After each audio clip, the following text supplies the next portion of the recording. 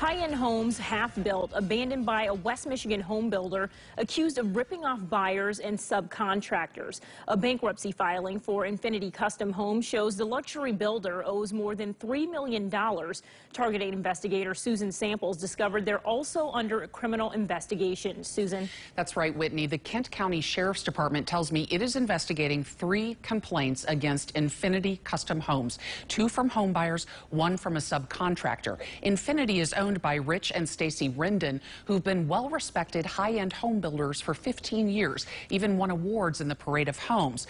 But it apparently all started to fall apart in the spring. In this pricey plat near 4 Mile in Egypt Valley, several dream homes deserted. A nightmare scenario for families who paid Infinity hundreds of thousands only to learn the company failed to pay subcontractors.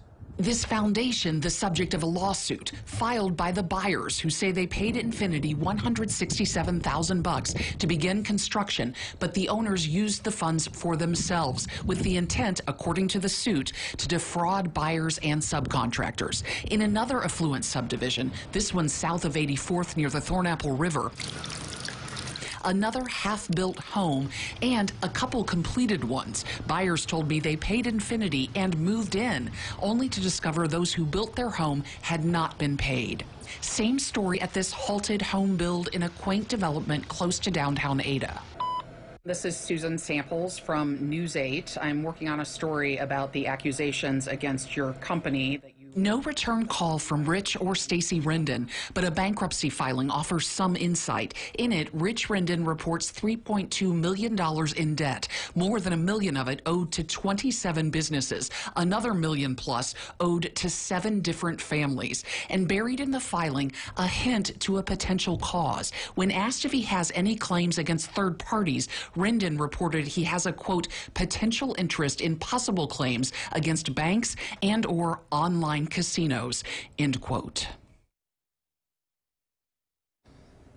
I talked to several devastated homebuyers who did not want to talk on camera. They're all trying to figure out next steps. Some have liens against their homes even though they paid. One question everyone has, how did Infinity get banks to release funds? Normally, subcontractors have to sign lien waivers to prove they've been paid before the builder can take another draw.